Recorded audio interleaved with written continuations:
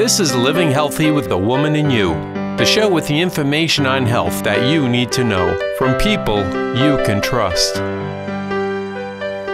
Hi, welcome to Living Healthy. I'm your host, Jackie Bell. Today our topic is the future of health, and we'll be talking about the many ways the way we look at health is changing as patients, providers, as a nation, and around the world. We'll have two guests tonight. First, we'll have licensed esthetician and owner of Jacqueline's Advanced Skin Therapy in New Bedford, Jacqueline Bonfiglio Naja, who is also owner of The Woman in You and the executive producer of Living Healthy. Then we'll be talking to certified health navigator and coach Sheryl Turgeon, owner of Your Health Potential. Welcome, Jackie. Thank you for joining us today. No, I'm very excited to be here today because it's the beginning of our third season. So I'm very excited. It's very exciting to be able to have the opportunity to be able to be the executive producer of Living Healthy for the past 3 years.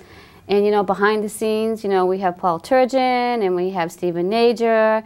So they're the ones that make this all happen for us for Living Healthy. So we have to give them a round of applause, too. And so let's start out by talking about The Woman in You, what that organization is that you created and why you created it. Good question. A lot of people have always asked me about, so what is The Woman in You? So I'll have this brief moment to share what is The Woman in You. The Woman in You was really a vision. And over the past 30 years, I've met some amazing practitioners. And we're kind of like all just in here, there, and everywhere. And so wouldn't it be great if we were able to have an opportunity to have a listing for all the local complementary health choice practitioners. So that's how it really started. And then came Living Healthy. And then I met Paul. And then I met Sheryl, and here we are today, you know, 3 seasons later, producing the program. And The Women in You, we just don't have a directory listing. We also provide education seminars for the community, maybe free or a small fee, to provide the education for the community. Because sometimes we hear information on a national level, and people say, so where can we find this here in the community? So that's how it all started, very local. Very in the grassroots of the community, and we started taping here in Wareham, and now there's 14 local cable channels that air the program, so that is very exciting. So what do you have planned for 2012 for The Women in You? The Women in You, first of all, we'll have Natural Health Choices. That is an exhibitor event, like you said, where the community has an opportunity to meet the practitioners. And, you know, there really is a new movement in health. That was a huge success last year. Yes, it was a really huge success. Huge success. I mean, we outgrew the space. Yeah. In a blink, you know, and it really tells us that, you know, people are really searching for this type of information. Right. And I really do believe there's a new movement where people are looking for information to take more responsibility on their own health. Mm-hmm. So do you have an event planned in February, and then have you decided on what else you'll be doing? Because it seems like usually you do something in the fall as well. Right now we're just focusing in February of this event, and we do have other upcoming educational seminars coming up, and that information can be always found on our website, thewomeninu.info. Great. Awesome. So actually the Living Healthy, this TV show, is a big project as well that the Women in You sponsors, so that's going to be taking up quite a few months of your time. Yes, it does. Coming up now. And what do you have planned for 2012 for Living Healthy? For 2012, we'll do a little bit some changes. Definitely the changes that we're hearing. I do believe that Living Healthy is current on all the upcoming issues of health. And this year, we do have a series of nutrition, which will be our guest coming up, Sheryl Turgeon. That's great. And Living Healthy started by just airing here in Wareham, actually really started in New Bedford, but here in Wareham, and now you're in how many different cable stations across Massachusetts? We are in 14 local cable access channels. Great. So we're going to be talking with Sheryl Worthington Turgeon about her upcoming shows and her take on nutrition and what's happening in the field of nutrition. It's going to be really good. That's great. And I really feel that was an important piece to share information, because that's one thing people can do for themselves, is take responsibility on nutrition. Yeah. And I think there's a lot of mixed messages regarding nutrition. So I think this will be a very important series that will be February, March, and April on Living Healthy. And Sheryl will be our next guest, and she'll tell everybody all about it. Great. Well, thank you so much for giving us an insight into the women in you. Thank you so much. And we'll be right back with Sheryl Worthington Turgeon. If you'd like more information on Jacqueline Bonfiglio Naja, please visit thewomaninYou.info, and you can also contact her directly at 508-999-5167. We'll be right back. You're watching Living Healthy with the Woman in You, now in its third season. For more information on Living Healthy and the Woman in You, please visit our website at www.thewomaninYou.info. Now back to our program. Hi, welcome back to Living Healthy. We're back with Sheryl Worthington Turgeon of Your Health Potential. Sheryl will be hosting some of the upcoming Living Healthy programs based on nutrition. Today she's here as a guest to share her views on what's happening in the field of health and nutrition. Welcome, Sheryl. Hi, Jackie. It's great to be here. Yes, you're always our first guest at the beginning of a season, so welcome to 2012. Well, thank you. So let's talk about what's happening in the nutrition world these days. With, nutrition has come a long way in the past 10 years. It really has, and fortunately, I think that we have a trend moving forward where people are becoming much more aware of nutrition. It started with Michelle Obama having the vegetable garden in the White House and her focus on getting better nutrition in the schools. And I think we've really moved on from that to more awareness of what's in our food. Science has shown us that what you eat really affects how you feel. What you eat changes your genes and actually turns on and off different genes so that chronic conditions can arise or not depending on the nutrition that you have. Mm-hmm. So people are really enjoying nutrition and wanting to learn more about how to take care of their own health, I think, too. Yeah, and I think that people in the grocery store are starting to read labels more and really, looking for the hormone-free meats and dairies, and that's become very popular in the nutrition. In the meat departments, we have a whole aisles of natural food. Well, that's true, and I think consumers are really driving that change. Right. They're looking for pesticide-free, hormone-free, antibiotic-free. And, I can remember just a couple of years ago where you'd find just a little section in an aisle that had organic food. And now you can go in and see an entire organic section, yeah. Let alone in the produce department. You can find organic vegetables now. Locally grown is very important too, so we're seeing really more of that. is. Yeah. And, we're driving it, which is fantastic. Right. So people are starting to take more responsibility for their health. How have we seen changes in the healthcare system? Well, I think another movement that's happening is with people like Dr. Mark Hyman, who wrote Ultra Prevention and, the Ultra Mind Solution. And what he's really advocated is integrative medicine, which looks at the body as a system. And I know that you're well aware of this by doing thermography, because I know that's what you do.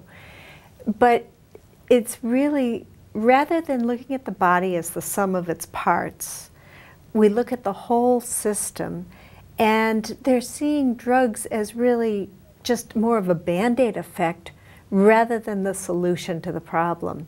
Right. You know, so the chronic conditions are being treated with lifestyle changes. Everything from nutrition to exercise to meditation to sleep to supplements.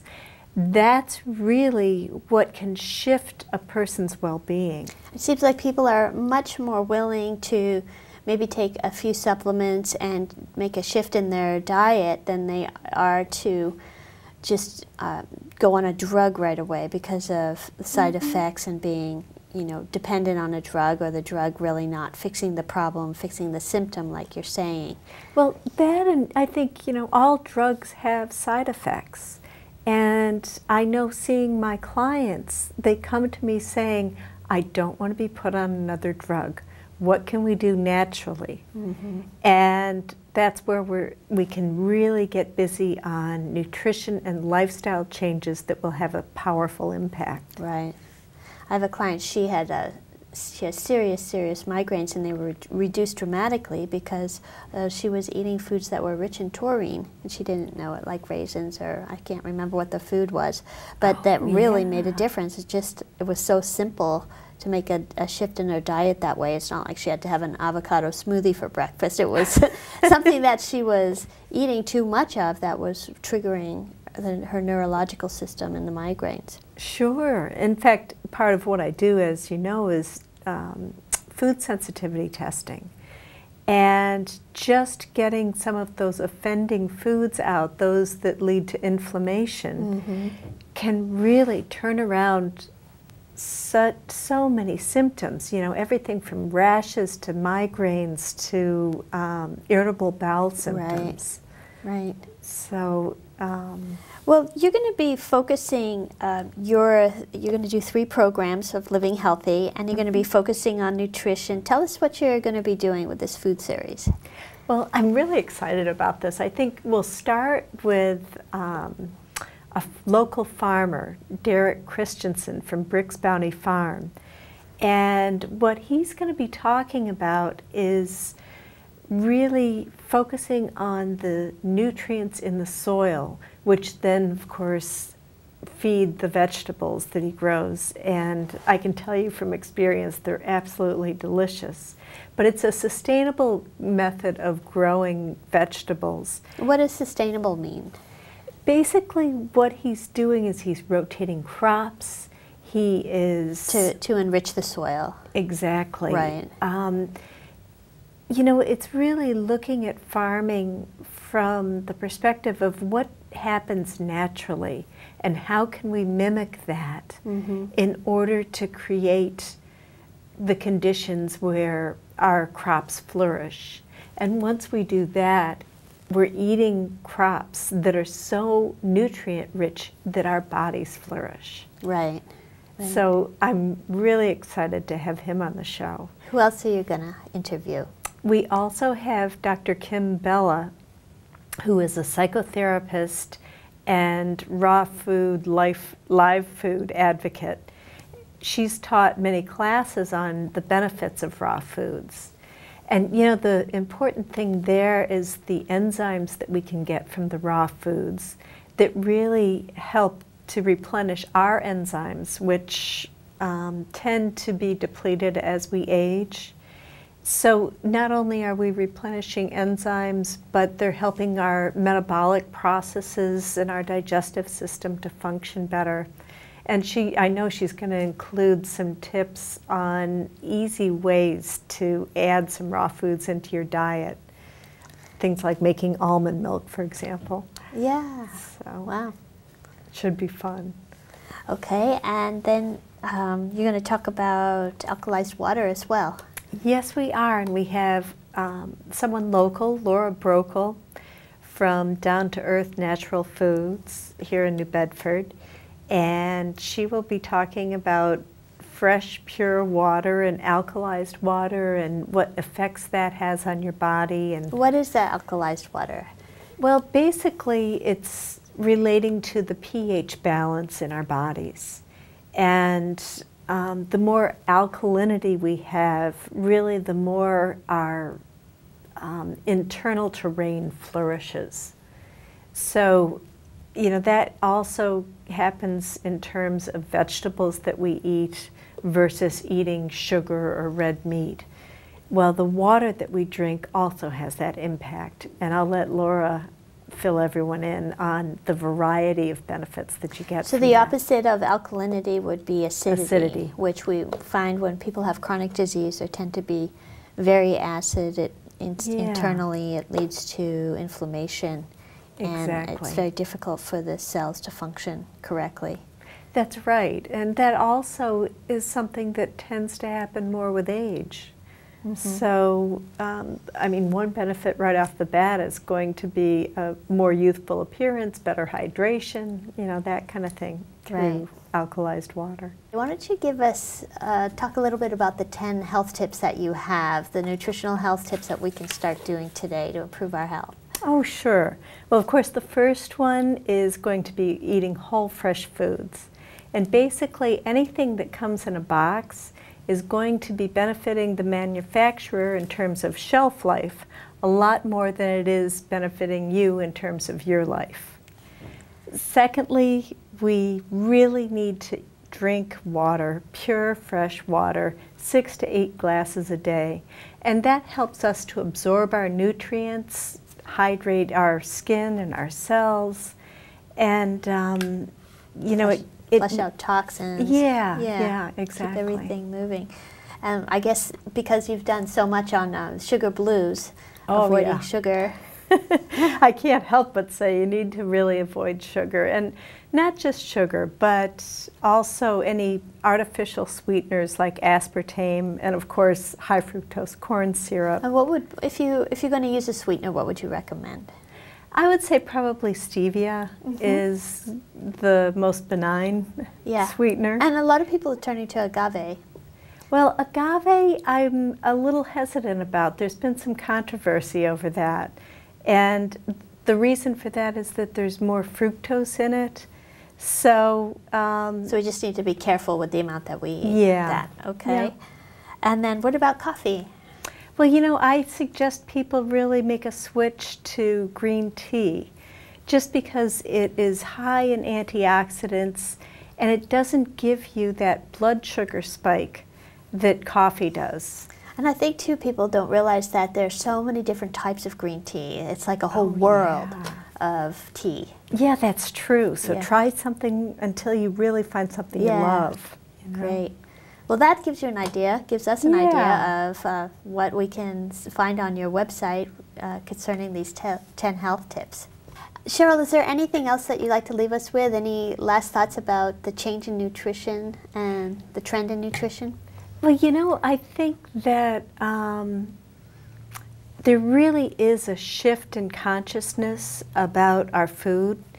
And I've seen that recently. You know, when I went to school at the Institute for Integrative Nutrition in New York, and that was in 2007, there were 2 classes, and one was 1,000 students, the other was 800. Now the school has shifted to an online course, and there are over 20,000 students, both in the U.S. and abroad. And you know, recently I was at a Connecting for Change conference.